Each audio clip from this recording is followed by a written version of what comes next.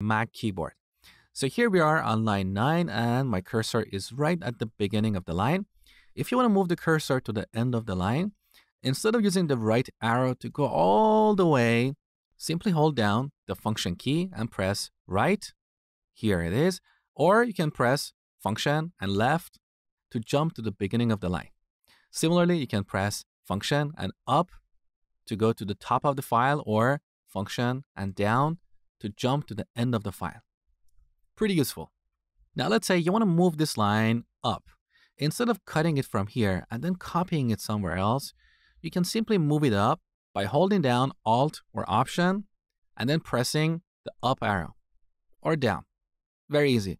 Or we can select these two lines, hold down the Alt or Option key, move it up or down.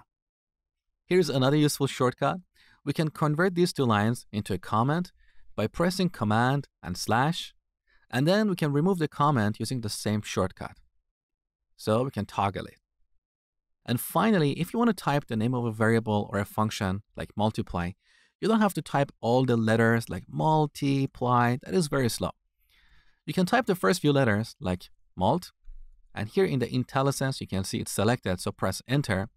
Or you can pick any characters in sequence and type them like MTY, here it is, or we can type MPY or MTP, so you can abbreviate it any way you want.